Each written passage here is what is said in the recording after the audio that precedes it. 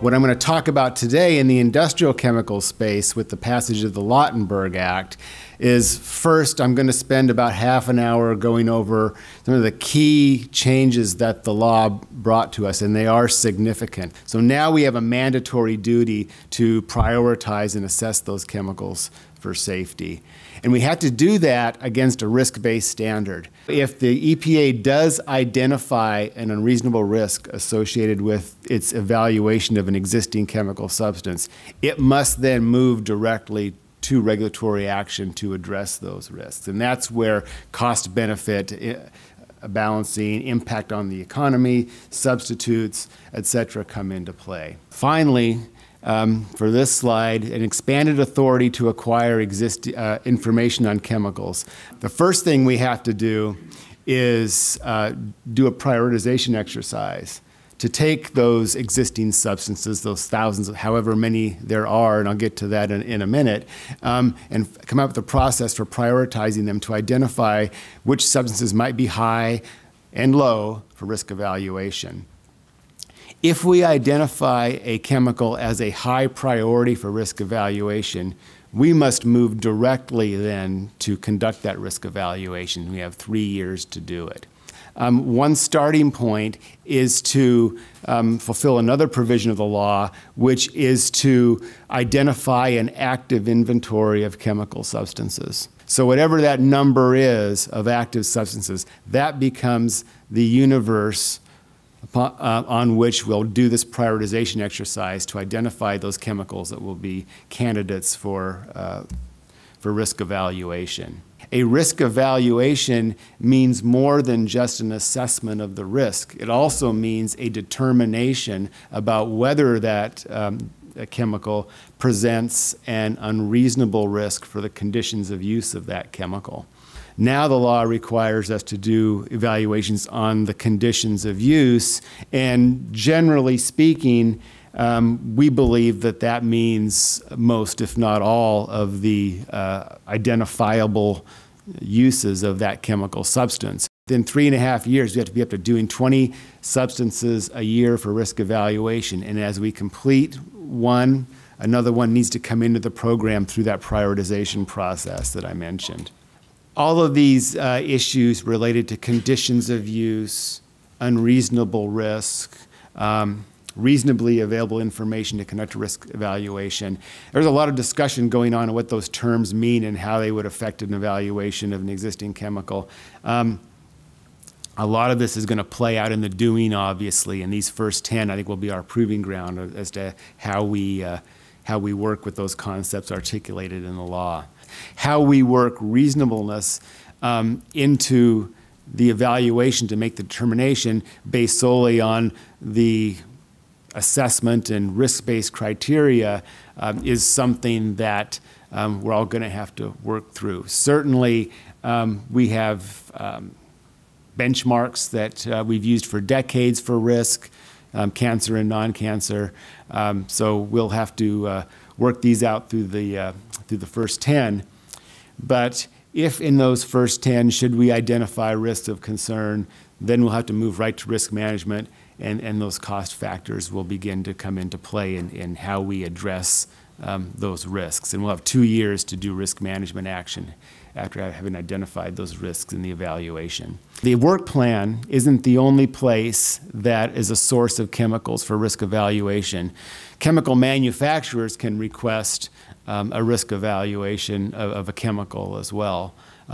If that chemical is one of the work plan chemicals, then the law says that the manufacturer should pay half of the cost of the risk evaluation. If it's not on the work plan, they pay the full cost.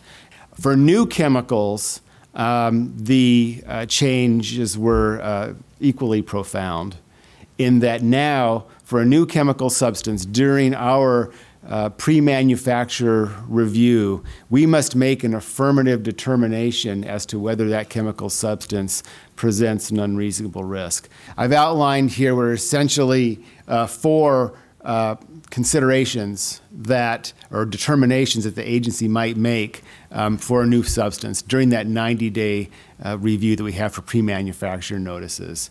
The first is that we'll present, if we have information that suggests that the chemical substance will present an unreasonable risk, we would move right to an order under 5F of the statute to address it. That's actually something that's not new. What is new is the second bullet here, where it says if information is insufficient to make a finding, do a reasoned evaluation of the risk of the substance, we would then issue an order under Section 5E to basically state that if a company wants to commercialize this substance, then we're going to need additional information prior to commercialization. Make a finding of may present unreasonable risk. We made this previously. What's changed, though, now is that under the new law, we would make a determination for known and reasonably foreseen uses. And what that means to us, as we're interpreting the law now, is that the known uses are in the pre-manufacturer notice. The company says we intend to commercialize this substance for these uses. Those to us are the known uses. The reasonably foreseen uses, as we're interpreting that now, is if there are uses associated with a close analog to this chemical, a chemical that seems to be one that's closely related and could likely be used in the same way as the PMN substance, and there are uses there that are not on the PMN form, then we would have to make our determination not only on the uses that are in the PMN form, but also on those reasonably foreseen uses. And finally, there's the finding of not likely to present unreasonable risk. Not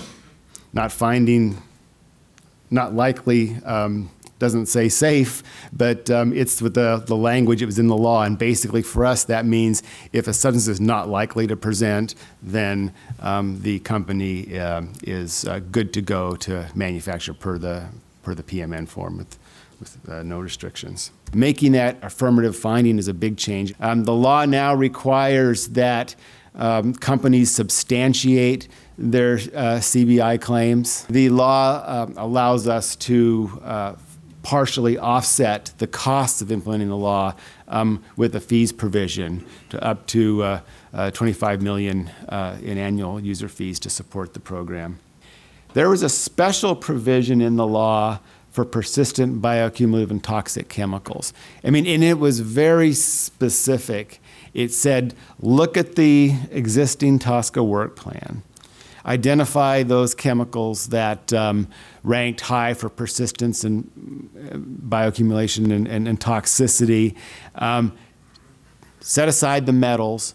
Set aside those chemicals where you're taking other action under other sections of the law, like Section 5.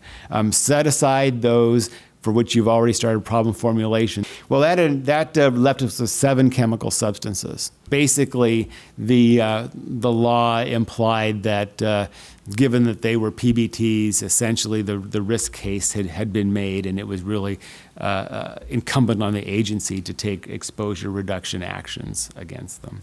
The law did say, though, that EPA, you've got to stick to your time frames as mandated by the law, and you can't pause the state forever. So should we not meet our deadline, then that state pause is lifted.